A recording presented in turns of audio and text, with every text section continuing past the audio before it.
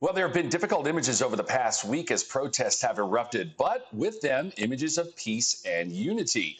A video of an Atlanta police lieutenant, Kevin Knapp, went viral after he walked with protesters in downtown Atlanta. Maria Martin shows you how those who know Knapp aren't surprised. We're all wondering, what is that big circle? Why are they getting together? Protests have been present in Atlanta for days, mostly moments of peace, with moments of unrest,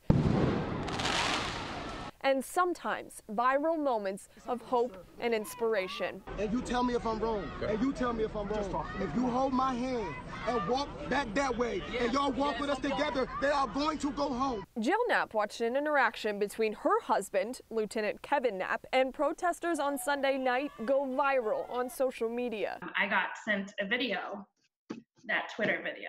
I said walk with me. Come on, bro. Let's go.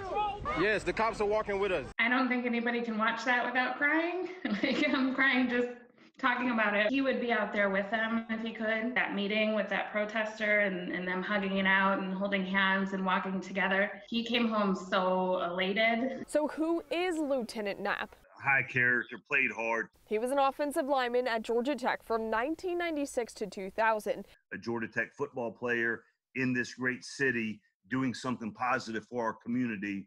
I thought it was powerful. Jill says that change starts with a conversation and the actions her husband displayed in the middle of downtown Atlanta. Seeing that and knowing that we're getting somewhere or trying to get somewhere, trying to understand each other and make a change safely, that was pretty incredible.